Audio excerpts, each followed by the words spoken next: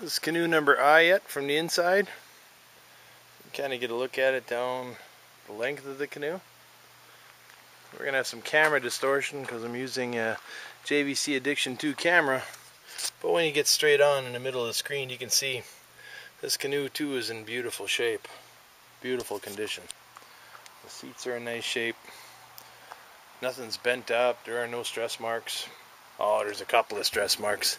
This is completely irrelevant in the Souris River. That one there, somebody drove it over a rock. Whoo, wow, that never happens in the boundary waters.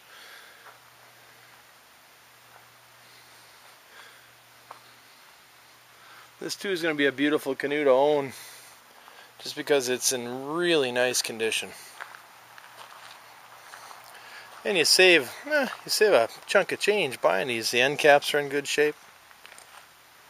Got a few little dings and whatnot in the gunnel, but it's all kind of minor.